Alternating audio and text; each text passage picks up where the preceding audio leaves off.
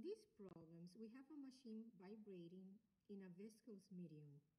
The machine has a mass of 1.95 kilograms, and in the first part of the problem, we're asked to find the damping coefficient when there is a harmonic exciting force with an amplitude of 24.4 newtons, and that force results in a resonant amplitude of 1.27 centimeters with a period of 0.2 seconds. In the second part, we are asked to find the percent increase in the amplitudes of force vibration when the damping is removed and when the harmonic force is vibrating at a frequency of 4 cycles per second. These problems are from the book Theory of Vibrations with Applications, Thompson et al., 5th edition. Okay, so let's start again by defining how do we find the amplitude of vibration, which is given by the following equation.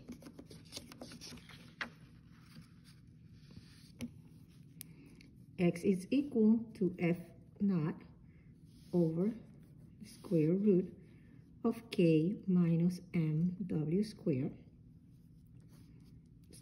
plus CW squared.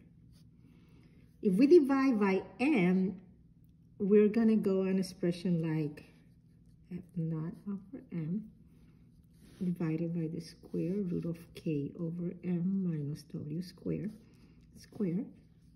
plus CW over M squared. So this is another form of this equation.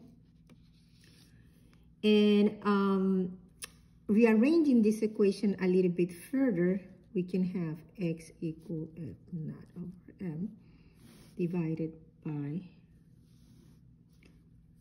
Wn squared minus W squared plus CW over M squared. Notice that in this equation, we have changed K over M by Wn squared because Wn is the square root of K over M. Now, this equation provides the amplitude of a system vibrating with an applied force. And in order to find the amplitude, we need to know the damping coefficient, the frequency, the natural frequency, and the mass, and the amplitude of the force. Now, the first part of the problem asks us to find the damping coefficient when the amplitude of the force is 24.4 newtons and the system is vibrating at resonance with an amplitude of 1.27 centimeters in a period of 0.2 seconds. So now let's work with the first part. The first part is when the system is at resonance. So when the system is at resonance, we know that the natural frequency W over Wn equals 1 because the frequencies are equal.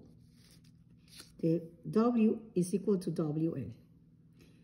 So if we substitute this in this equation, we're going to end up with an expression of the following form, which is X equal F naught over M over the square root of, this goes to 0 because these values are the same. So we're going to have CW over M squared, which is going to be equal to X at resonance is equal to F naught over M over these square roots, which will be CW over M. So let's notice now that the masses cancel out in this division, and we can see that now. Let me just arrange this a little bit further. We can cancel the mass, and we're going to end up with expression X at resonance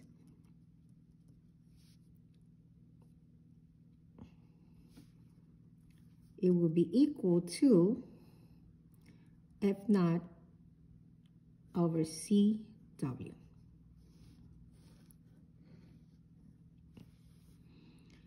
Okay, so in order to find, we are given this amplitude in this problem.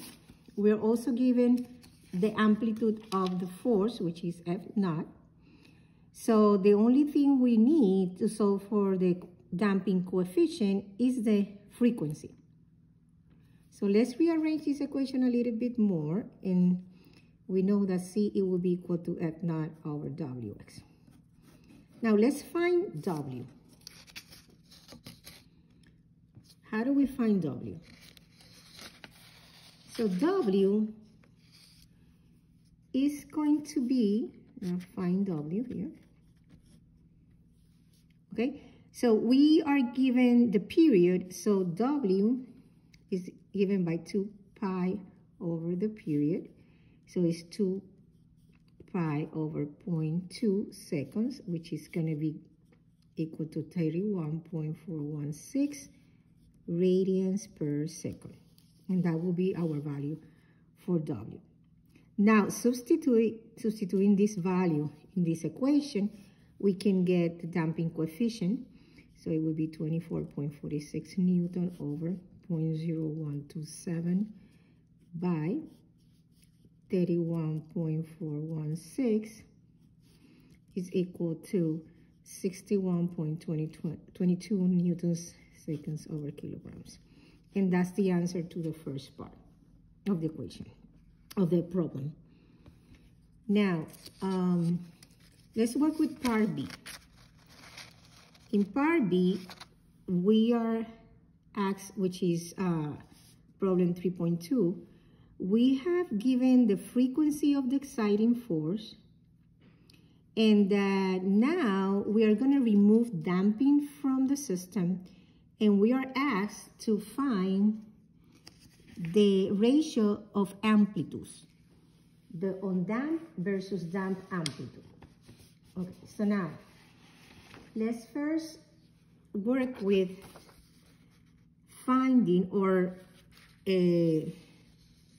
solving for the frequency in terms of radians per second. So the frequency given in 3.2 is 4 CPS, which is cycles per second.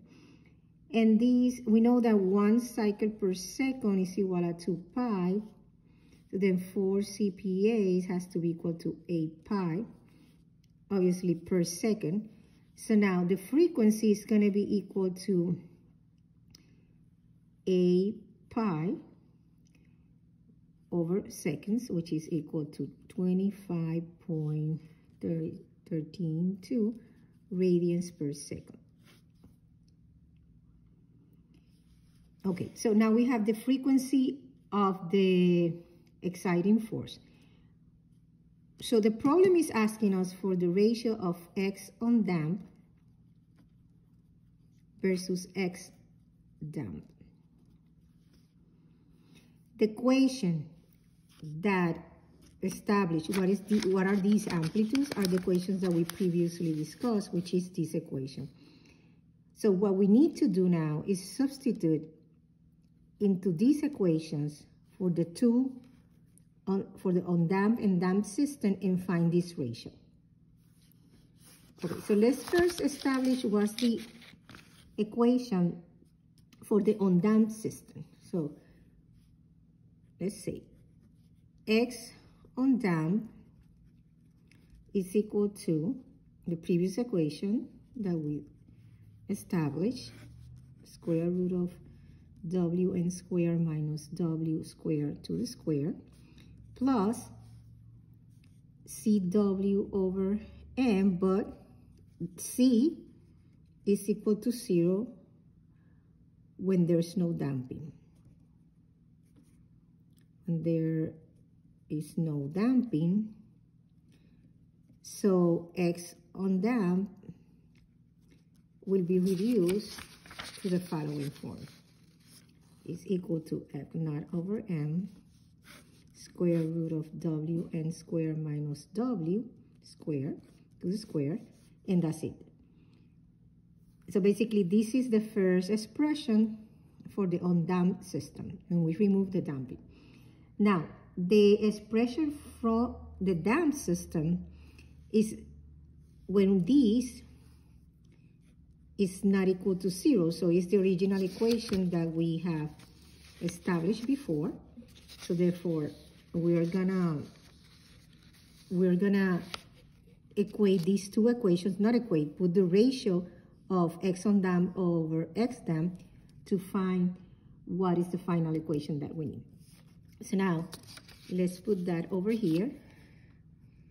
X on dam, we know is equal to f naught over m over the square root of wn squared minus w squared squared. And x dam is equal to f naught over m over the square root of wn squared minus w squared to the square plus cwm squared. Now, solving this equation, simplifying this expression, we're going to have something like this: x on dam over x dam will be equal to, these terms cancel out. This is going to go up here.